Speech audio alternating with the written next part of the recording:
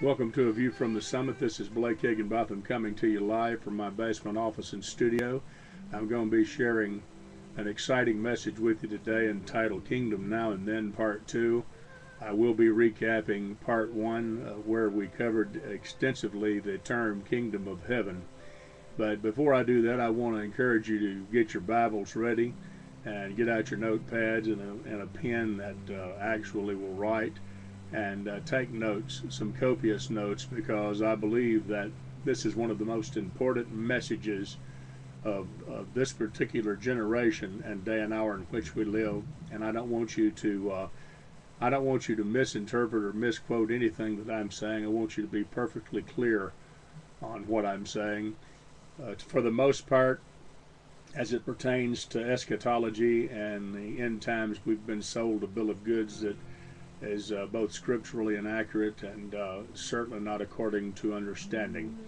And I'm taking a position today in the second part of this teaching that might conflict with some of what you've been told and taught as truth, but I don't want you to cast the baby out with the bathwater, so to speak, and I don't want you to prematurely judge what I'm saying. If you don't know me, you don't know my heart. If you don't know my heart, you don't know for a fact what I believe to be true. But in essence, I'm going to give you some thoughts to challenge your thinking, and I'm going to give you some views to challenge your thinking, so that you can move from where you're at into the kingdom and into a much brighter future than what you presently have. I'm just thankful to be able to bring this to you. If I was still doing what I was doing in the past, which I pastored for 15 years, traveled 5 years before that, and then 4 or 5 more years after that, I've been in the ministry a total of 40 years. If I was still doing what I was doing, I would not have been able to record and archive these messages for future generations. But because I am able, I'm going to take the time to do it. Again, the kingdom now and then part 2, and I'll give you some instructions at the end that will help you to discover this both in pre-recorded live stream and audio, as well as a PDF download where you can have these notes available to you. I bless you today. Just kick back and enjoy yourself as we cover this topic today. The terms Kingdom of Heaven and Kingdom of God are used synonymously and are referenced in relationship to the eternal abode of those who have died in the faith and gone on to their reward. In some cases, they are being used to speak of future events and a utopia that will be established when Jesus returns to set up his kingdom on earth. For the most part, these terms are misunderstood and largely misapplied. With the many different views of the same topic, I want to try to make some sense of what's being said and try to clear up some of the confusion being generated around this theology. The term Kingdom of Heaven is mentioned 31 times in the New Testament, and it's only found in the book of Matthew. And when it's uttered, it's being uttered by Yeshua the Messiah himself. And nobody else is using this term but him. And one of the reasons that I believe that the book of Matthew was basically being addressed to the Jews, and the reason that Yeshua used Kingdom of Heaven is because I honestly believe he wanted them to know the origin of the kingdom, and that's what the Kingdom of Heaven speaks of, the origin of the kingdom and where it's coming from. And when he preached repent, for the kingdom of heaven is at hand, he was basically saying repent, for the kingdom of heaven is here. If you can hear it, he's standing right in front of you, and I'm going to show you the way into the kingdom. But they did not. That generation is somewhat like this generation. They were not able to see him as the Messiah prophesied by the prophets, and from the beginning, I'm talking about from Genesis through Malachi, he's being spoken of and prophesied about his coming. They could not receive him the son of Yahweh, coming as the promised Messiah. And so they expected him to come riding in on a white horse with a sword in hand and overthrow the Roman government and break the back of tyranny. And he did not do that. Because he did not do that, but yet chose a different path, a very different path, to represent the kingdom of heaven, and in which on many occasions was in direct conflict to the hostile environment of the world systems of that time. He found himself confronting and in conflict almost every day of his short 3-year ministry on earth, and believe me, there was plenty for his disciples to be concerned and nervous about. And so we're facing that in this very day and hour. So the very small remnant of the Jews that were able to hear him in his earthly ministry as Yeshua the Messiah, still today we have a large number of people that do not understand who he is and what he has accomplished. But with that all said, his single life testimony and witness has changed the world forever. The kingdom is established, and the kingdom has come, and we must begin to recognize that his kingdom is established within us individually first, and it does not come with observation. So therefore, we're not waiting to die in order to enter the kingdom of heaven, and we're not waiting for him to return to set up anything, because we represent that kingdom.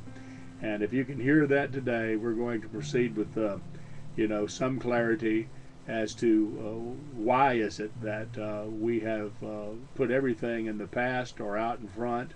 And I can tell you that I understand the soul of man and why we try to keep everything in the past, and why we don't want to bring it into the present.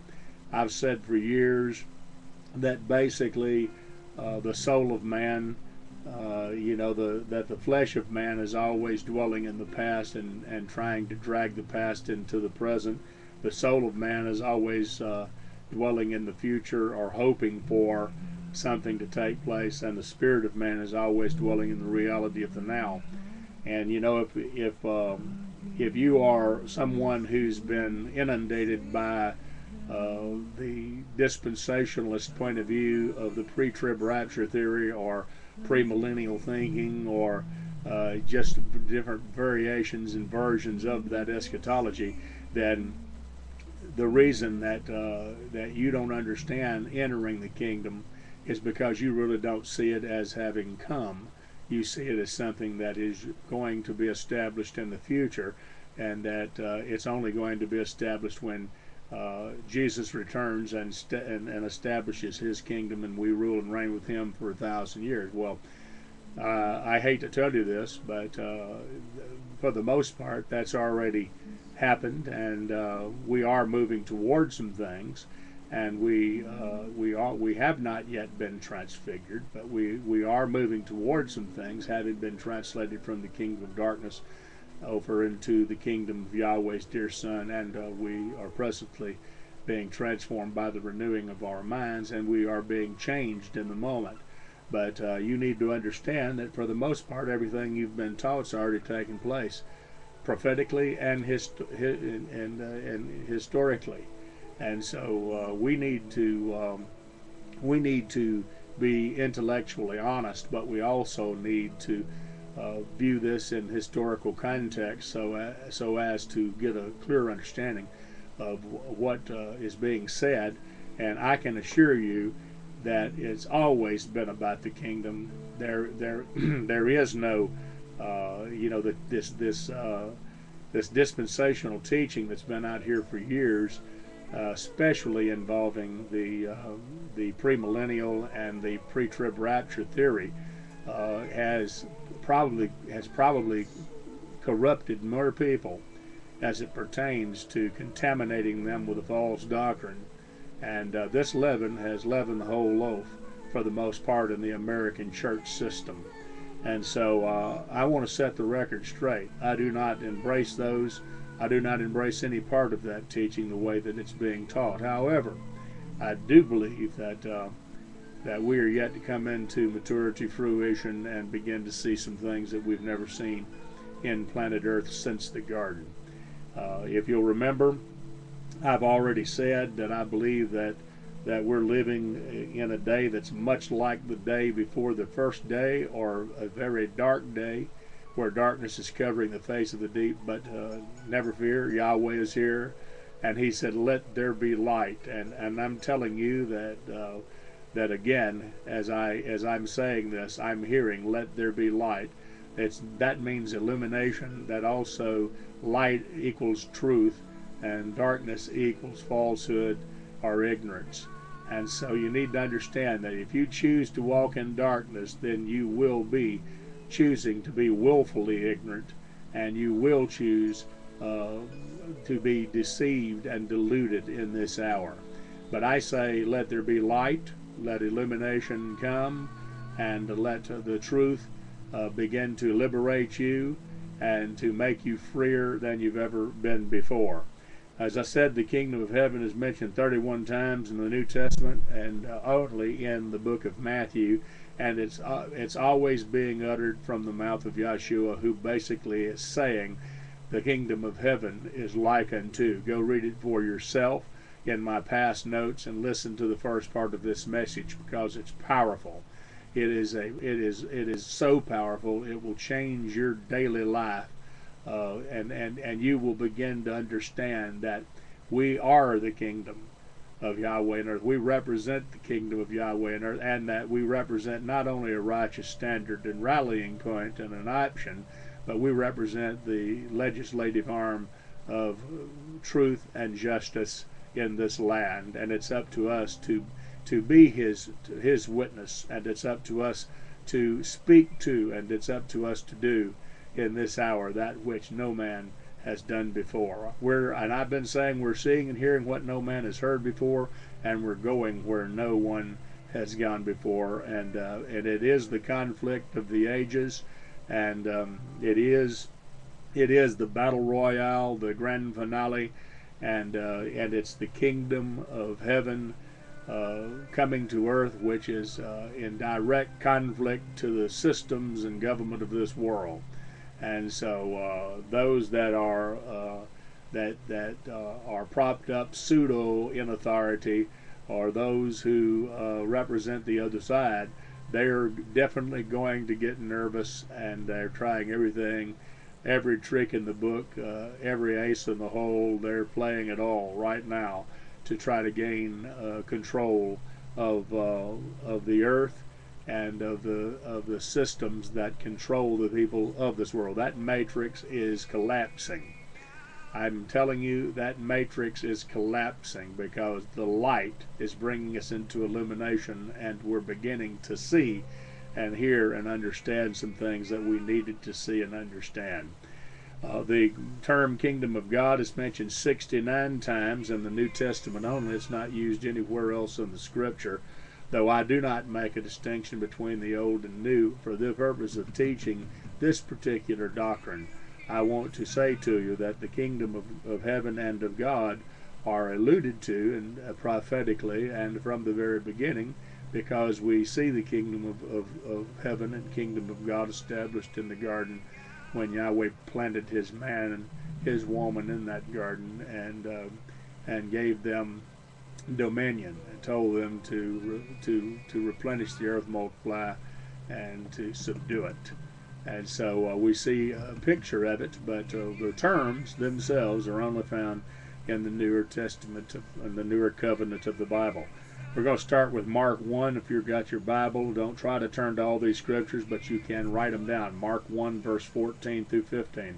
Now after John was put in prison, Yeshua came to Galilee preaching the gospel of the kingdom of Yahweh. And your Bible says God, but the term God does not speak his name, and I want to proclaim his name every time I read a passage of scripture. Listen. Now after John was put in prison, Yeshua came to Galilee preaching the gospel of the kingdom of Yahweh, and saying, the time is fulfilled. The time is fulfilled. The time is fulfilled, and the kingdom of Yahweh is at hand, or here. Repent and believe the gospel. So, for the most part, we have not been hearing the gospel of the kingdom, or the gospel that was preached to the new believers of the first century. Like I said, we've been hearing a watered down, and we've been hearing a diluted version of the gospel, and we've been hearing an evangelical version of the gospel. We've been hearing a Pentecostal version of the gospel.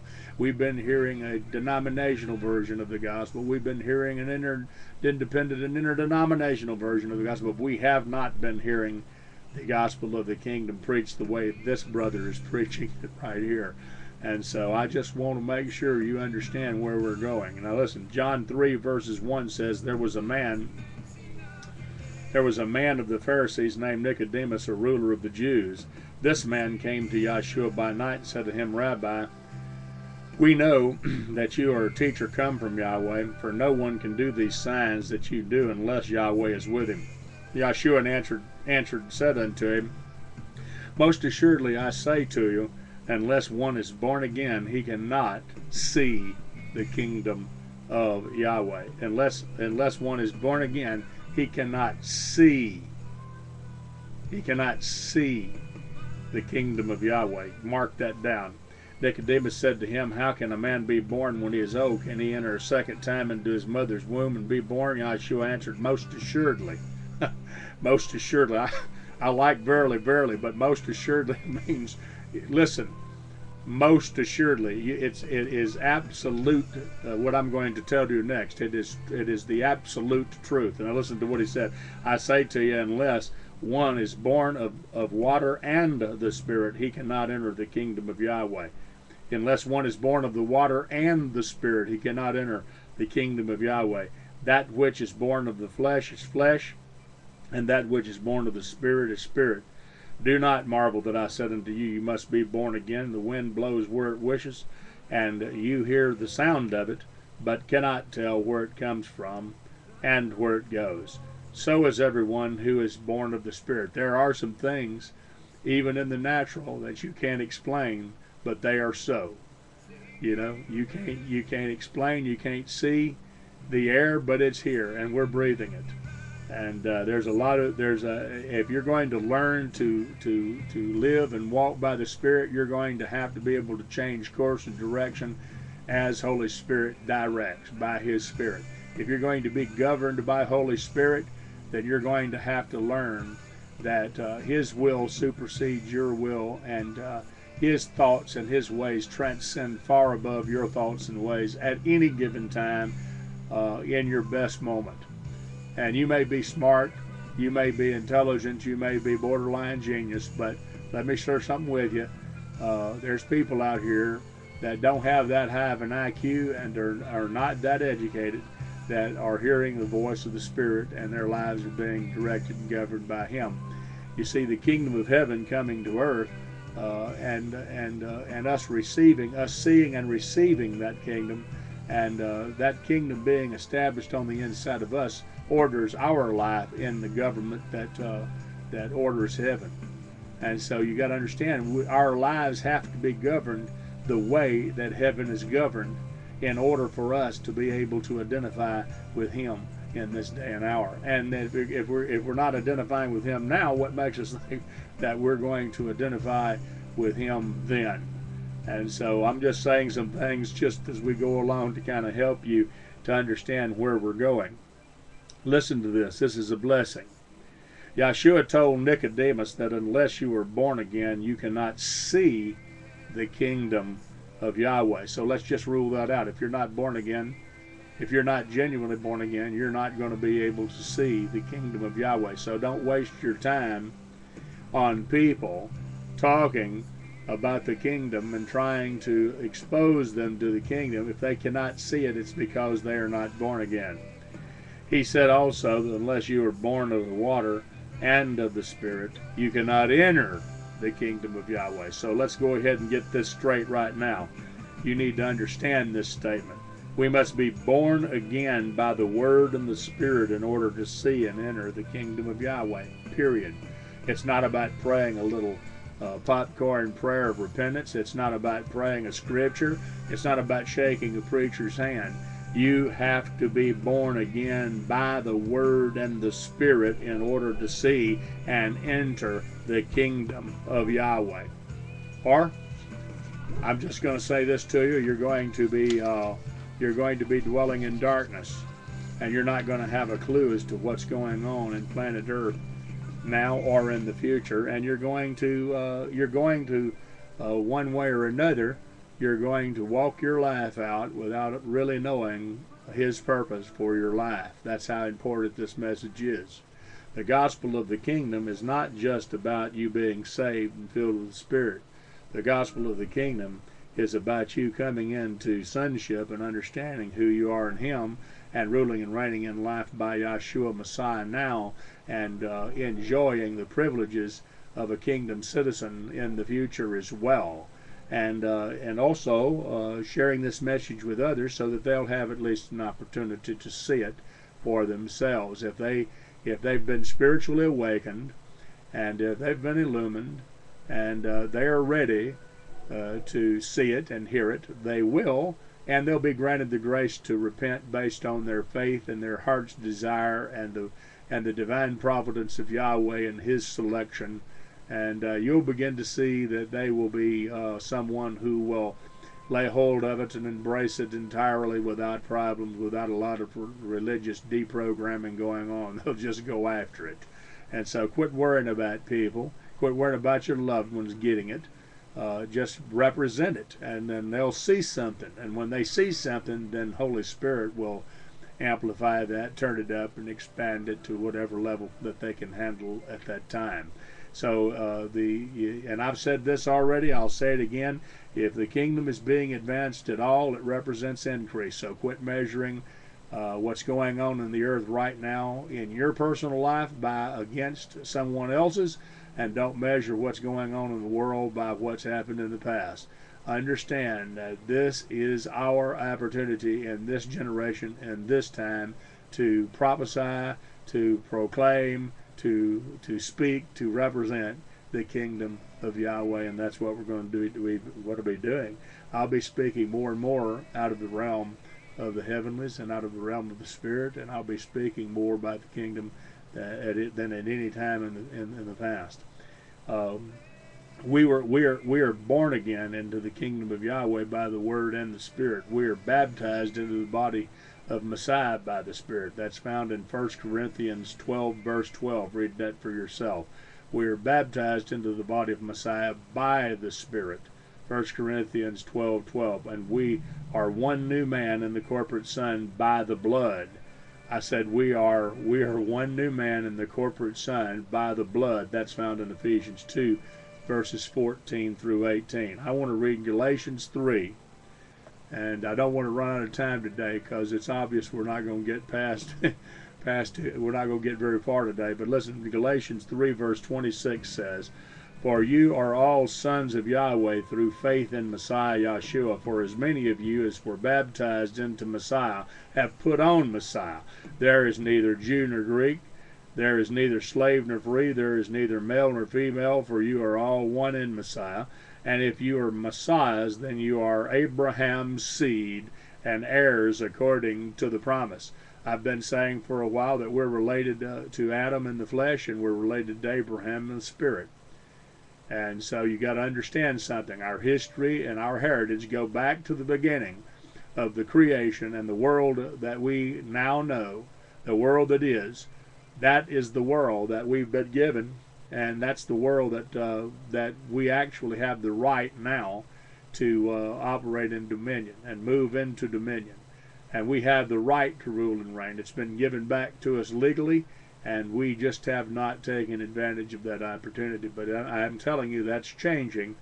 There's a vast number of people that are beginning to wake up and from a very long slumber, and they're finding that they're not alone, so they're gaining strength in that understanding, and that they're not going to have to be, they're not going to have to go to the impaling post or be torn asunder are to be filleted alive by themselves, if they're going to, if any of those things are going to happen, if we're going to have our head cut off, then we're going to at least our heads will roll together.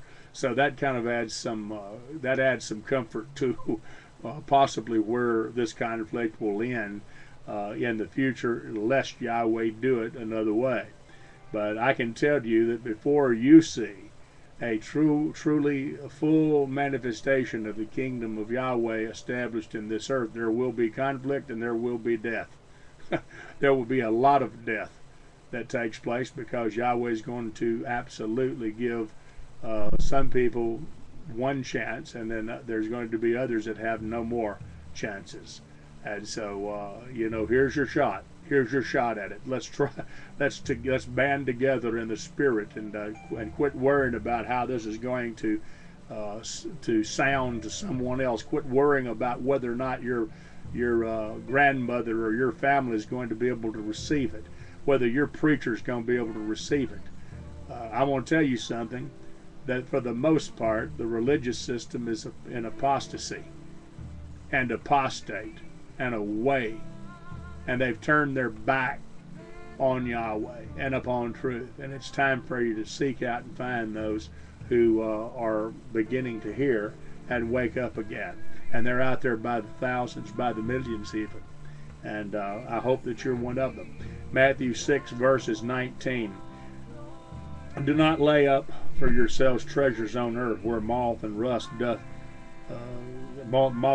destroy, and where thieves break in and steal, but lay up for yourselves treasures in heaven, where neither moth nor rust destroys, and thieves do not break in and steal. For where your treasure is, there your heart will be also. Now listen to this. The lamp of the body is the eye. Therefore your eye be good, the whole body will be full of light. If your eye be good, your whole body will be full of light. Remember I talked about let there be light and illumination. But if your eye is bad, your whole body will be full of darkness. Hey, listen, if therefore the light that is in you is darkness, how great is that darkness? Remember we're talking about deception and delusion as well. No one can serve two masters, for he will either hate the one and love the other, or else he will be loyal to the one and despise the other. You cannot serve Yahweh and Mammon.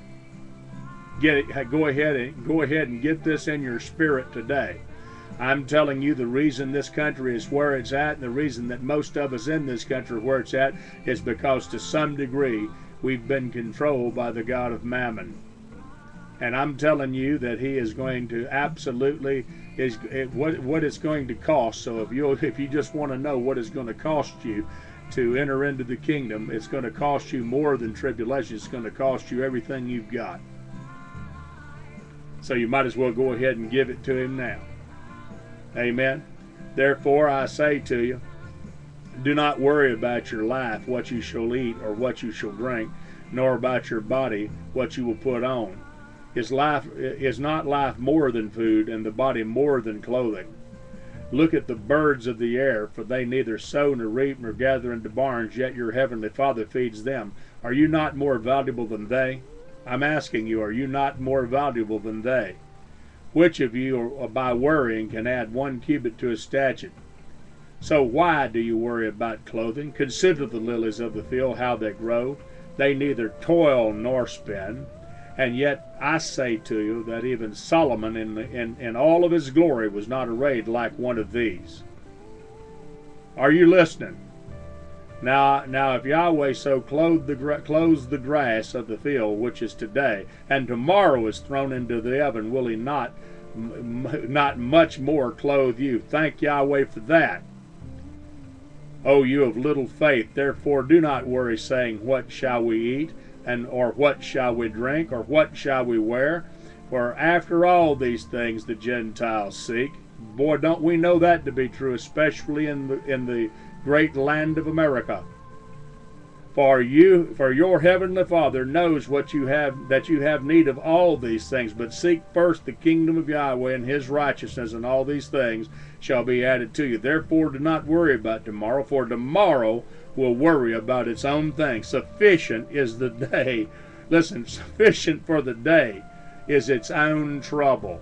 My God. Listen to me. Next time we come together, we'll be discussing how will we know when we're seeing the kingdom of Yahweh. How will we know when we're seeing the kingdom of Yahweh? This is Blake Higginbotham with a view from the summit. I bless you in Yahshua's name. Amen.